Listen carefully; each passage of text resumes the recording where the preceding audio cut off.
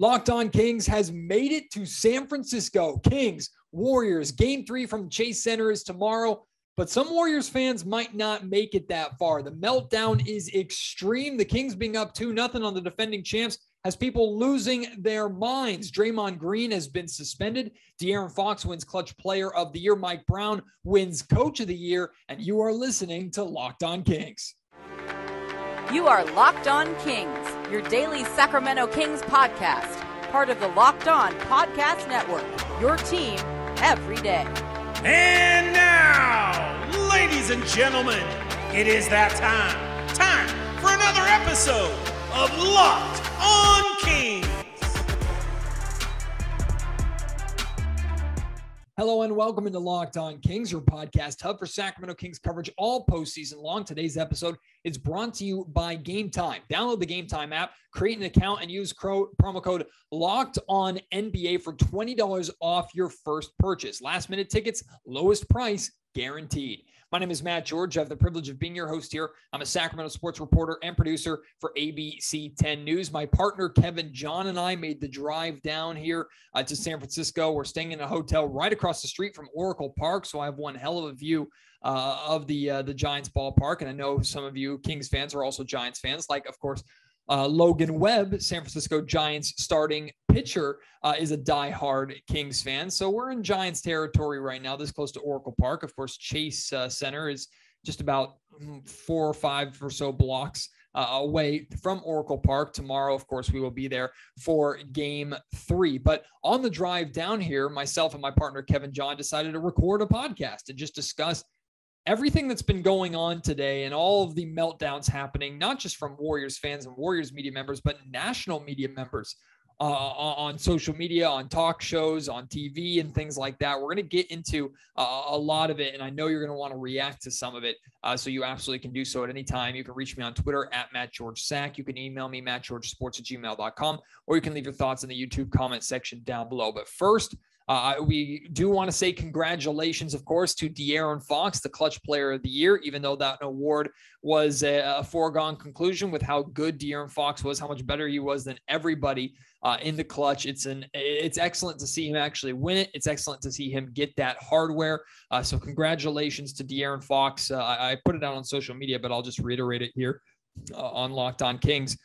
Being able to witness and watch every single game this season and watch him evolve into just this extremely confident, clutch, dynamic fourth quarter scorer who just was absolutely fearless, could get wherever he wanted on the floor, ended up knocking down a vast majority of his shots to where everything he put up you thought was going in. It's just been an absolute pleasure to be able to watch that and cover that from my position this year.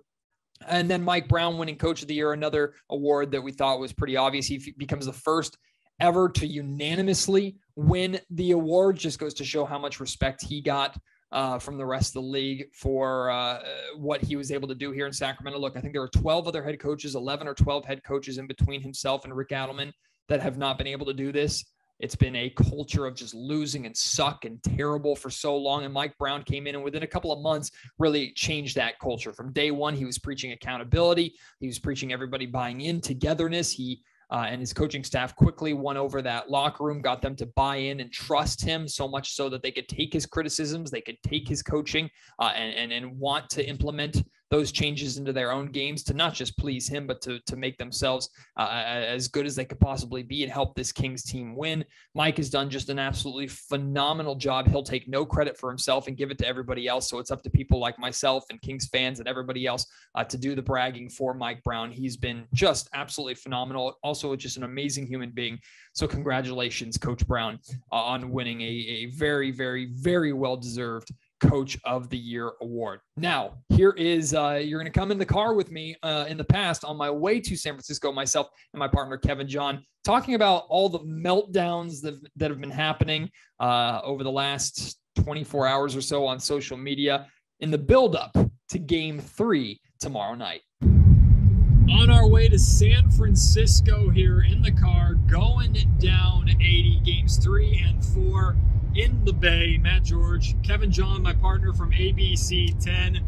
And Kevin, while we're driving down, we still have another less than 24 hours, or roughly 24 hours before Game 3 happens. I'm very curious to see what happens over those 24 hours, considering the Kings being good, the Kings being up 2-0 in the playoffs, has not just Warrior fans melting down, not just Warrior media members melting down. There are national media members that don't know how to take the Kings being up 2-0. It's been a wild day in terms of storylines and excuses. And where do you think this comes from? Do you think this is just everybody just trying to connect the dots and figure things out? Or do you think there's the Warriors are setting themselves up to have excuses to lose the series? What do you think is coming of all this?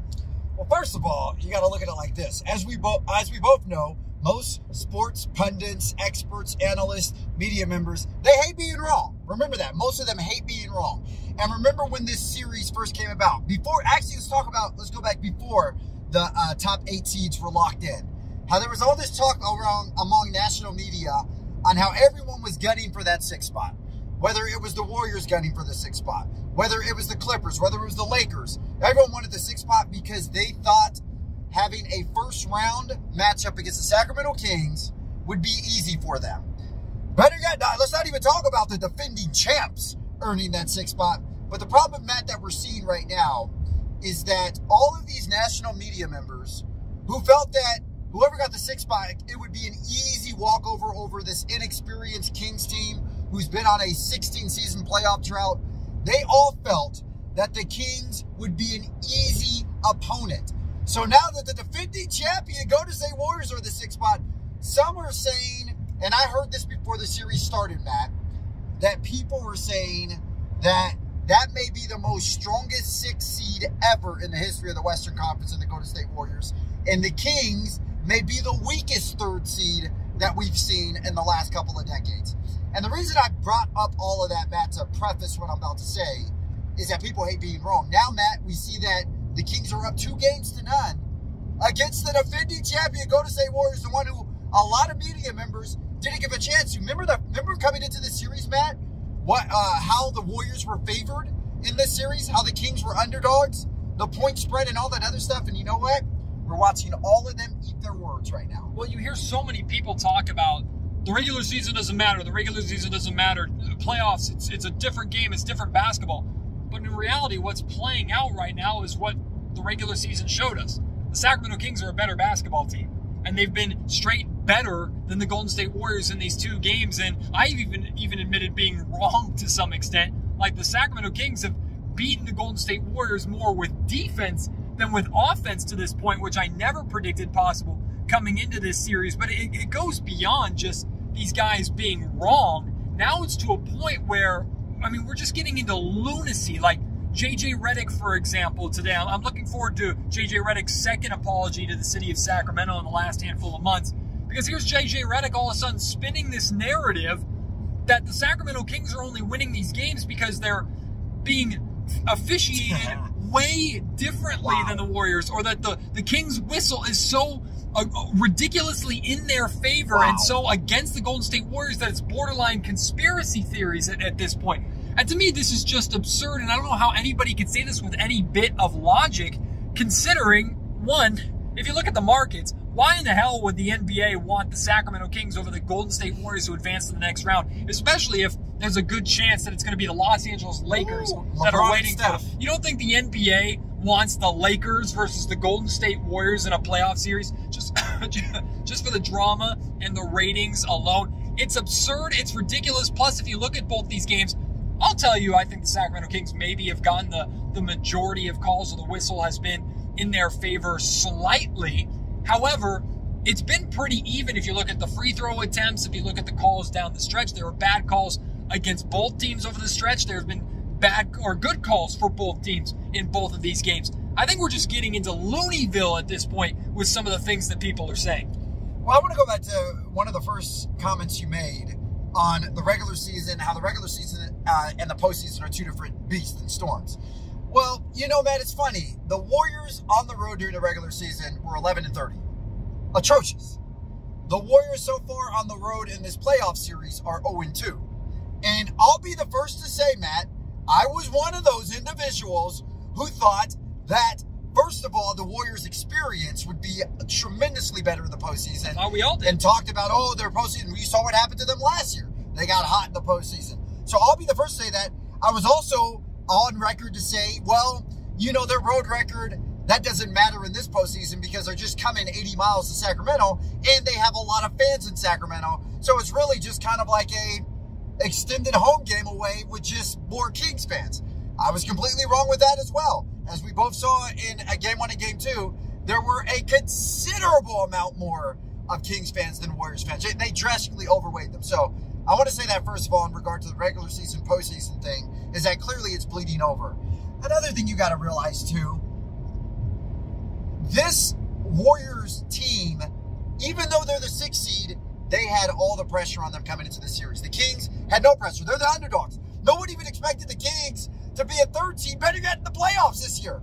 So they have exceeded everyone's expectations, which means what? When there's no pressure on you, when no one's expecting you to come out and, as Malik Monk would say, punch them in the mouth, it's easier for you because you have the benefit of knowing, well, we have nothing to lose. The Golden State Warriors, the defending champs, have everything to lose. The Kings have 0 to lose. I shouldn't say 0, but the Kings, the stakes are not nearly as high as they are with the Warriors. And then the other point that she talked about as far as the defense. We know, Matt, that both of these teams can score the basketball. They have the top 2 offenses in the league during the regular season.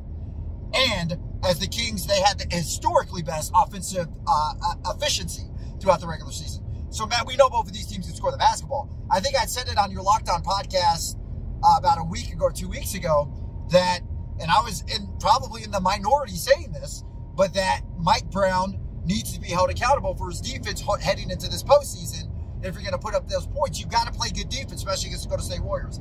And Mike Brown has did that. He has done that. He has brought that defensive intensity, and I think also coaching them for 6 years, he's had a little bit of an edge, knowing what they're going to run, their adjustments that they make. But yes, it's been a great defensive battle, Matt, and I've been, especially with what happened with Draymond last game, this is turning into a rivalry series. I think the hypocrisy is what's really getting to me with the discussions around this series right now, because everyone's saying, hey, basketball or playoff basketball, there's a different level of physicality the Kings aren't prepared for. Well, now the narrative is, the Kings are playing too physical, and now they're playing dirty. It's just the goalposts just consistently change with this team to where the Kings are doing what they've been doing all year long, which is proving people wrong. They get off to a good start. It's not going to last. It lasts. It gets to the All-Star break. They're going to slow down now that these teams have made these adjustments in the playoff race. They make it through that. They're not going to make it past the Golden State Warriors. The physicality is different. Now the Kings are playing too physical. For God's sakes, the narrative coming out of Golden State right now is Domantas Sabonis is the dirty player and that uses the basketball as a weapon. What kind of nonsense is this? Look, this is what we're talking about. The guy who got stomped in the chest on the floor, he's the one being made out to be the villain by the media and by members of the Golden State Warriors, because allegedly that's where this report is coming out of, the Golden State Warriors organization being frustrated and upset and thinking Domantas Sabonis is somehow using the ball as a weapon, which is just unbelievably dumb to say. But here we are. It's the guy who was stomped who's being made out to be the villain, not the guy who actually stomped him, who is now serving a 1-game suspension. And it hasn't surprised me necessarily that Warriors fans have gone to defend Draymond to extreme lengths, because that's what they've done his entire career. This man has been enabled his entire career to where his antics of kicking people in the groin or pulling people down into gator rolls by the ankle and by the legs, which is what Draymond is saying Domantas Sabonis was doing to him, stomping people, punching his own freaking teammate. Like, this is who Draymond is, who he's been, and he's been enabled by this organization because they've won championships for so long. Like, it's absolutely absurd to me that these are the narratives today. And to me, I don't get angry at it. I just laugh at it, Kevin, because this is what the Kings have gotten the Warriors to this state. The Sacramento Kings have gotten the defending champs down 0-2 for the first time in the Steph, Clay, Draymond era. And it's gotten to this fan base and to this team and organization and the media around them so bad that they're melting down with these conspiracy theories and narratives that are just so far out of left field. It's funny at this point. It is. And part of the reason you referenced it, this is uncharted territory for the Warriors.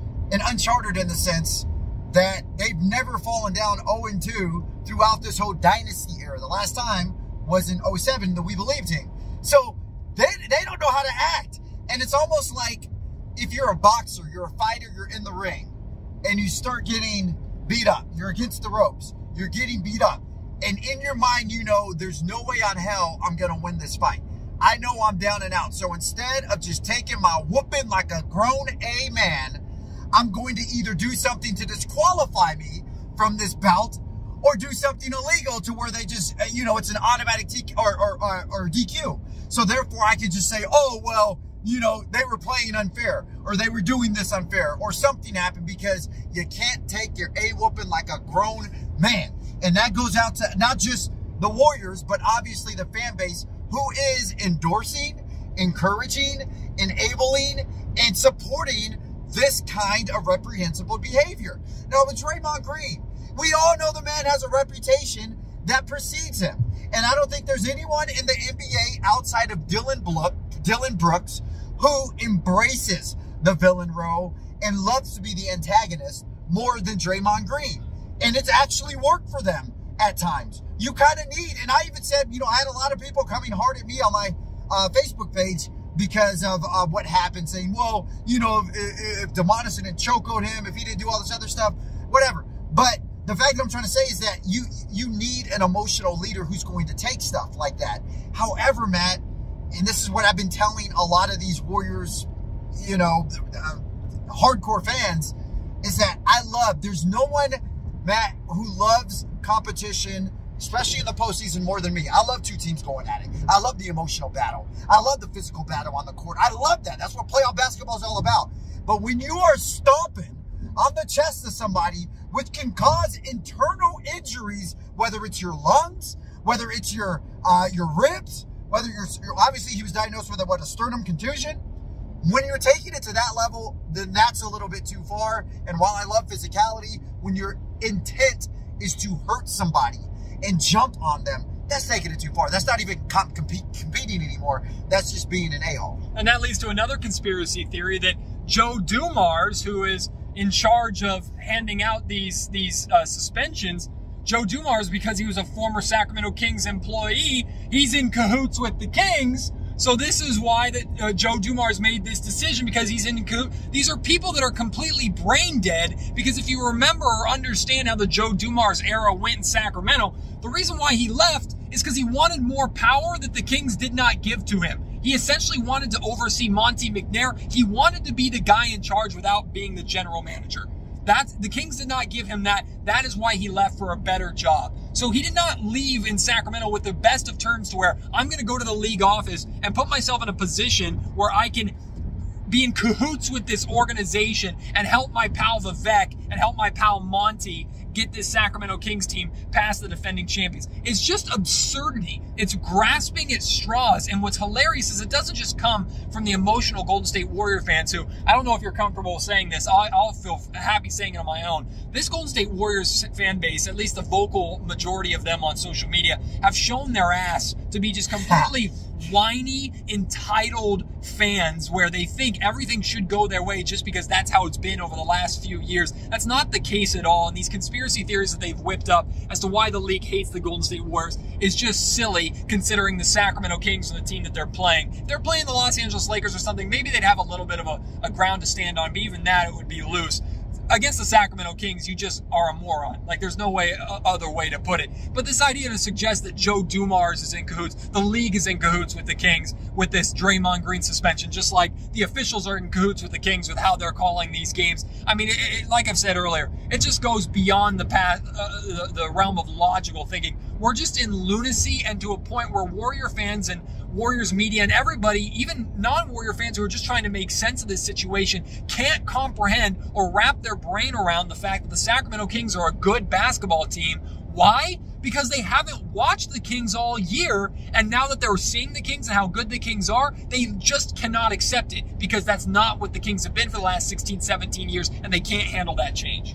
Well, you know, first of all, your descriptions and superlatives to describe the Warriors hardcore fan base, I'm not going to double down on those. Let me say this. I'm not saying the hardcore fans necessarily. There are a lot. I have friends that are Warrior fans that don't like that Draymond's suspended. They don't like that they're down 0-2, but they're not making up these ridiculous conspiracy theories, tinfoil hats. Like, we're going to San Francisco right now. I guarantee you, I can walk into a Target at San Francisco and the tinfoil aisle will be empty, because everybody in San Francisco is apparently wearing tinfoil hats. So I'm not saying diehard Warrior fans are necessarily I'm saying some of the vocal extreme fans on social media right now, for clarification. Okay, good. No, because obviously I've seen some of them on Twitter. Anyone who's been on social media since the series has started knows exactly what Matt's talking about. In regard to what you said about Joe Dumars, yes, it's not like Joe Dumars and Monty McNair and Vivek and all of the Kings front office are like best of friends and they have slumber parties at each other's homes every day and all that other stuff. If they do, that's unbeknownst to me. But also you got to look at the thing I like about what Joe Dumars did was he didn't just hand down the suspension. He clearly justified why it was a one-game suspension. And he did it several times. He said it wasn't just this. They took into account his past unsportsmanlike conduct. So everything what does that mean? Everything that Draymond does, everything that Draymond has done leading up to this point, kicking people in the groin, everything that this guy's done. I can't, chokeholding people.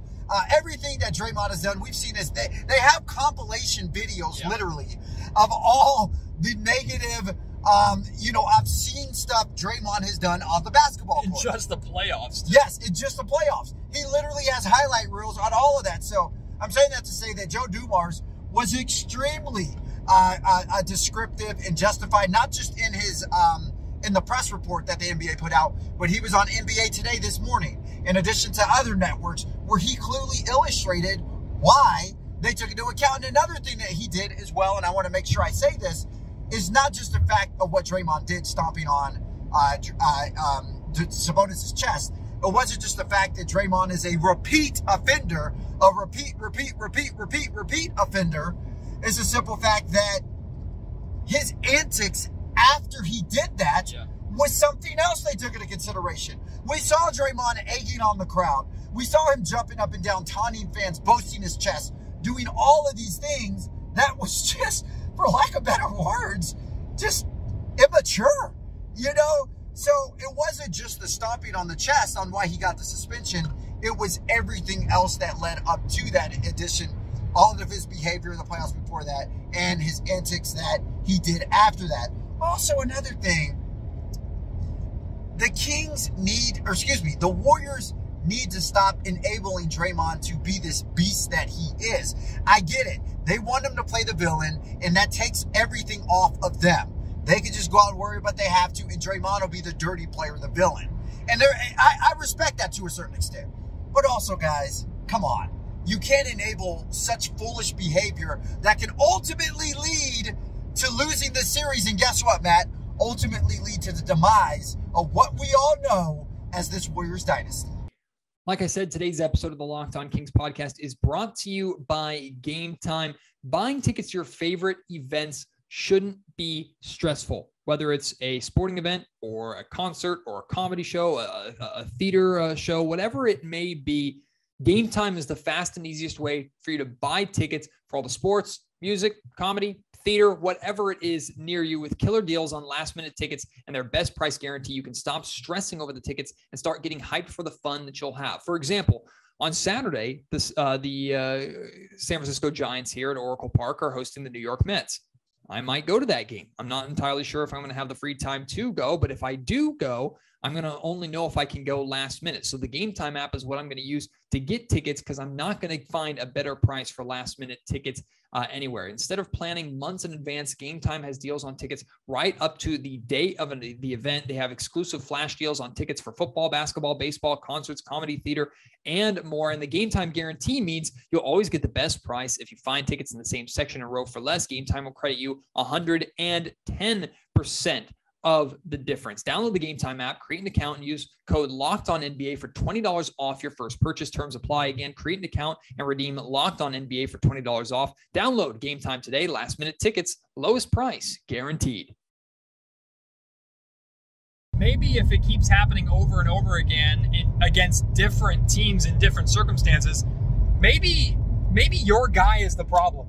Yeah. Maybe the guy that is consistently at the center of everything, again, with different people and different organizations at different times, maybe that guy's the issue, not everybody else like he makes it out to be. Also, shout out Kevon Looney, who didn't get much love from me on the Locked On Kings podcast in the build-up to this series, because I didn't think he could really hang with Domantas Sabonis, and he's done a better job than I expected. But shout out Kevon Looney for, excuse me, it's funny. He basically took everything that the Warriors were, or not, I keep saying the Warriors, because the report is that people inside the Warriors organization are putting this out there or aren't happy, but I haven't heard it directly from the Warriors, so I'll just say the Warriors media. He basically silenced everything that they've been putting out about Domantas Sabonis being a dirty player who uses the ball as a weapon, uses his elbows and grabs and kicks and all this nonsense. Yeah. He basically put that all to bed by saying, "Oh, that's just what big men. I mean, that's how big men play." I like that. I welcome that. So, shout out Kevon Looney for actually having a brain between his ears and recognizing, no, Sabonis is a physical player. I'm a physical player. This is the playoffs. This is what I expect. At least there's somebody in that room that has a decent IQ. A moral compass? A moral compass, right. Because everybody else, I'm not saying Steph Curry necessarily or anything like that, but I'm not going to let Clay off the hook for his justification. We're hearing just meltdowns. Like the Golden State Warriors are melting down right now. Everybody around the Golden State Warriors is melting down right now, and it's the Sacramento Kings that caused it, which feels so good.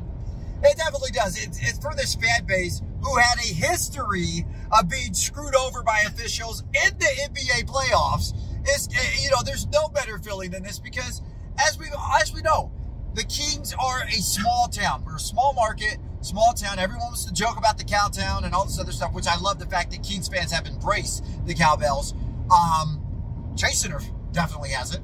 But, the thing is I love the fact that Kings fans have embraced this, but Kings fans have had to deal with disrespect for so long. So to see that for once, it's the Kings who are actually handing down the disrespect to the other teams in the Golden State Warriors. When I say handing down the disrespect, I mean kicking their butts. It's not like the Kings are intentionally doing anything to disrespect the franchise. They're just kicking their butts.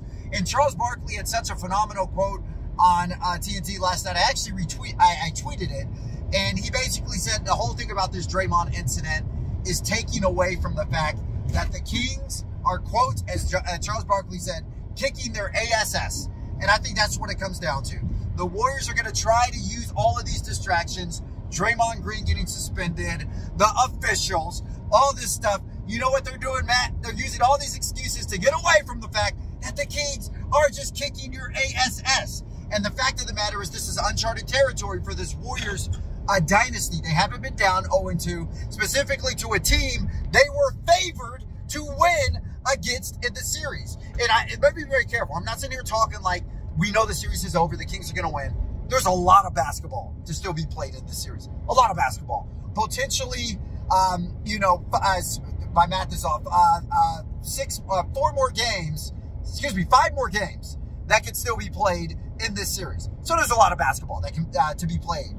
But the fact that the Warriors are having this meltdown, and Matt, you better pray to God the Kings don't win Game 3 in Chase Center, because my God, we are going to see a meltdown we haven't seen since the Wicked Witch of the West melted in the Wizard of Oz. It's going to be, random reference, but it's going to be awful. It is going to be awful. We're going to see a meltdown that nobody in this world has seen if the Kings win Game 3 tomorrow night. Well, the Kings got the Warriors shook already because they're banning cowbells inside the Chase Center, which I don't blame them for necessarily. But look, Kings fans, just download the Kings app. If you download the Kings app, there's literally a cowbell noisemaker on the Kings app. They're not going to take your phones away from you, so just bring those in, or find a cowbell app, or hell, just go to YouTube for cowbell noises and just play those while you're in the building. There's ways to get around that for sure. But look, to Kevin's point, the Kings win Game 3.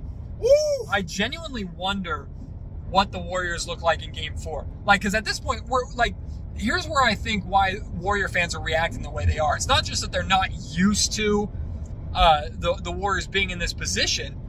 It's that I think they're all seeing the writing on the wall. And this has very little to do with the Sacramento Kings and more to do with their situation. The dynasty is coming to an end, right? The Warriors dynasty, as we know it, is coming to an end. Steph Curry is still phenomenal, but he's 35 years old. Clay is like, what, 33, 34 years old, something like that. He's slower. He's missing a few Draymond steps. Green might be on the way out, which I don't know if that's that bad of a thing for that team or not.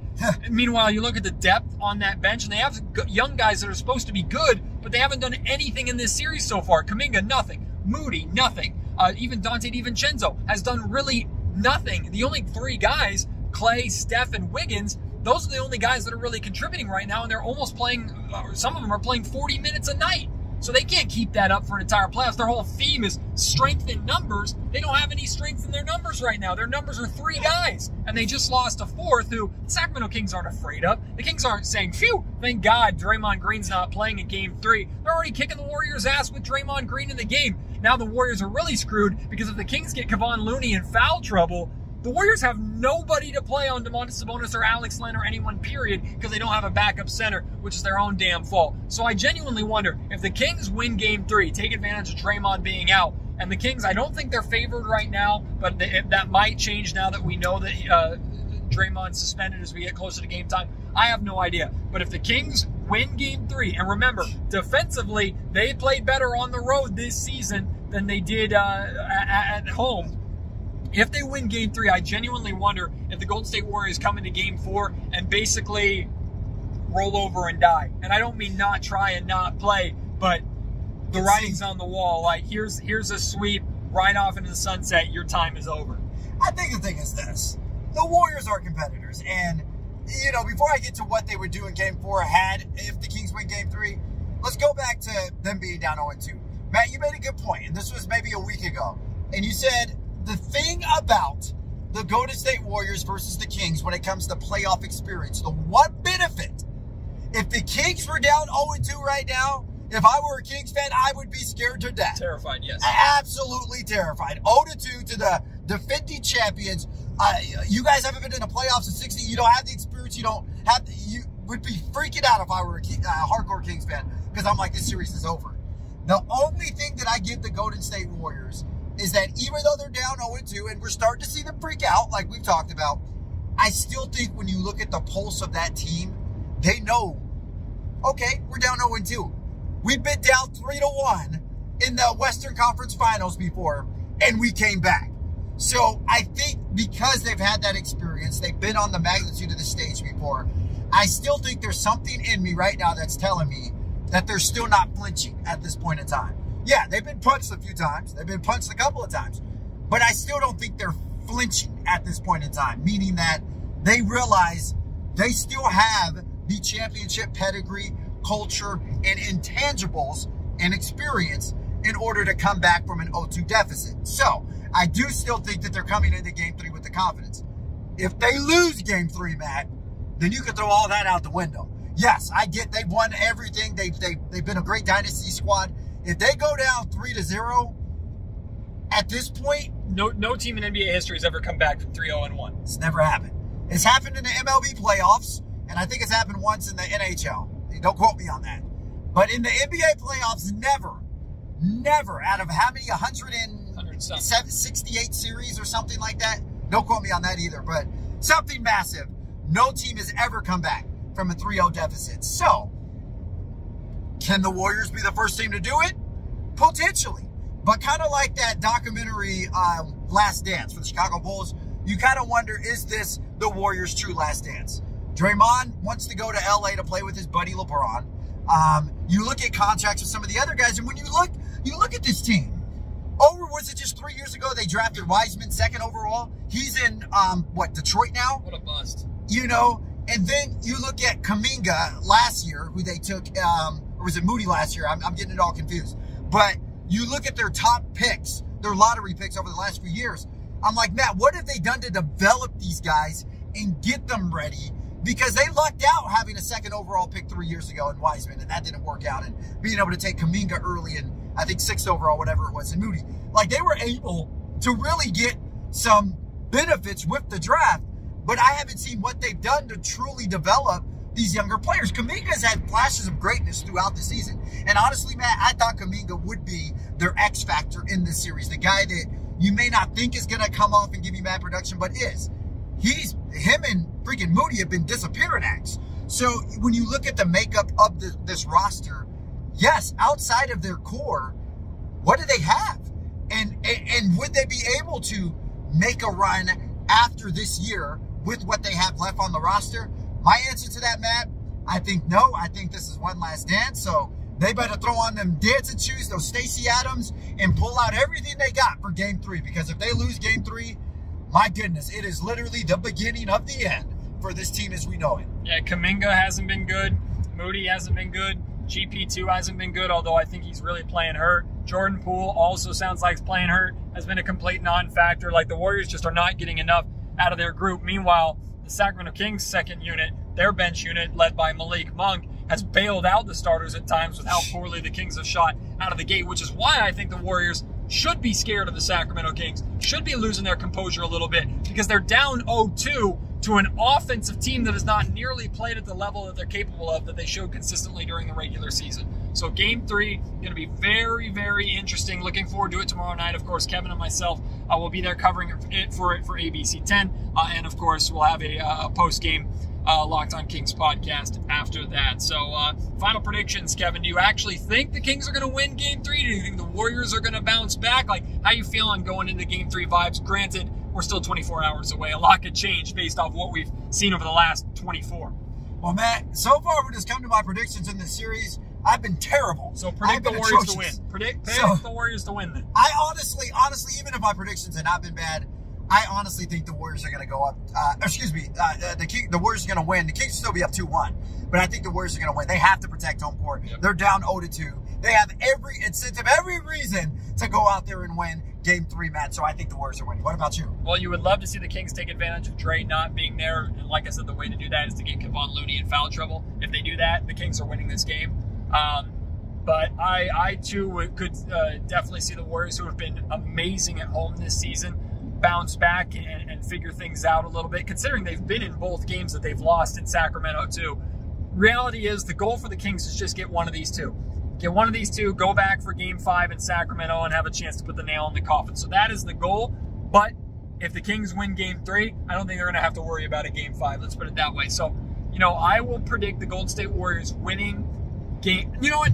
No, I'm switching it up because Draymond Green's not playing. I think that's really going to be an issue for the Warriors. He hasn't been great for the Warriors. He did have, I think, 13 assists in Game 1. But defensively, I think he makes a big deal for the Warriors and how they stopped him on Sabonis. So I think the Kings are going to get Kevon Looney into foul trouble, and having no backup big is going to be the death of them with how dominant Sabonis is. So you know what? I'm picking the Kings to win Game 3 and then look to pull out a sweep on Sunday. That was my next question to you. If you had the Kings winning Game 3, you have them sweeping on Sunday. I have them sweeping on Sunday if they win Game 3. Wow, that would be one of the best stories in the NBA playoffs. I say the Kings lose game. Well, obviously there's going to be a Game 5 regardless if the Kings lose tomorrow night. But if the Warriors do win tomorrow night, Matt, I say this is going at least 6 games. Okay. If the Warriors win tomorrow night, it's at least going 6 games. And who wins at the end of the 6 games, I still think will be the Kings. But if the Warriors pull a backdoor sweep, I can't say I would be shocked, but I think that's unlikely. All right, enough of that negativity and enough of that nonsense over there. Today's episode of the Locked On Kings podcast is also brought to you by Prize Picks, the #1 way to play daily fantasy sports. The way Prize Picks works, you pick 2 to 6 players and the over or the under on their Prize Picks scoring projection. So going into Game 3 tomorrow, let's say De'Aaron Fox is projected to score 28.5 points. You pick the over or the under of that, while also picking the over or the under on Steph Curry's 31.5 points and the over and the under on Domantas Sabonis's 19.5 points. Well, if you get all 3 right, you can win up to 25 times your money. Again, you pick 2 to 6 players on any entry. No competing against other people. It's just you versus the projections. So you don't have to worry about those sharks out there that make a living beating you at something that's just supposed to be fun and a hobby. Prize Picks offers projections on any sport that you watch. Get this, not just for the NBA, but the NFL, MLB, NHL, PGA, college football, men's college basketball, women's college basketball, soccer, WNBA, esports, NASCAR, tennis, MMA, boxing, disc golf, Euro basketball, cricket, and more. Entries can be made in 60 seconds or less. It's that easy. They offer safe and fast withdrawals, currently operational in over 30 states and Canada. So download the PrizePicks app, go to prizepicks.com and sign up to play daily fantasy sports. First-time users can receive a 100% instant deposit match up to $100. So use promo code Locked On. You get $100 if you deposit $100. You get $50 if you deposit $50. It's free money for you to make money on PrizePicks, the #1 way to play daily fantasy sports. Hope you enjoyed riding in the car with Kevin and myself for a while. If you want to weigh in on all of the chaos going and all the discussion around this Kings and Warriors series, feel free to weigh in. Warriors fans, if I offended you, some of you I know are excellent. I would say maybe the majority of you are excellent sports fans who are just frustrated that your team's down 0-2. I understand that. You need to check some of your fans on social media that are quickly turning into the literally whiniest fan base that I've ever interacted with, ever. And I'm not afraid to call out Sacramento Kings fans too when it comes to stuff like this, but the whininess and entitlement of Golden State Warriors fans on social media has been unbelievable. And I know that's not necessarily a fully accurate representation of the Golden State Warriors fan base as a whole, but those are the people that I've been interacting with, saying the stupidest and most absurd things when it comes to Domantas Sabonis being the dirtiest player in the league, or Draymond Green never stomped on Sabonis, or it wasn't a stomp, he was just trying to put his foot down somewhere, or there's a conspiracy for the NBA to want the Kings to move on over the Golden State Warriors. Just absolutely dumb stuff. So if you're one of those people that says stuff like that, I hope you'll stick around to Locked On Kings. I wouldn't blame you if you didn't, for based off of the strong opinion that I have about your takes.